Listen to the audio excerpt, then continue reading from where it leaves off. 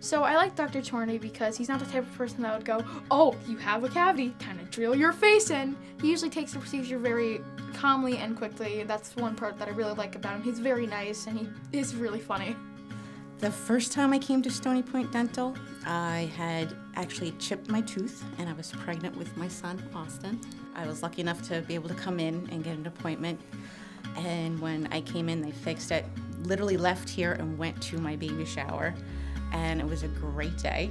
And I've been coming back ever since. So I started coming here in 2004. A lot of work done. Very nice family-oriented place, very comfortable. The whole family comes here. Everybody treats you like royalty. You don't even know you're at the dentist. And we just love it. It's family.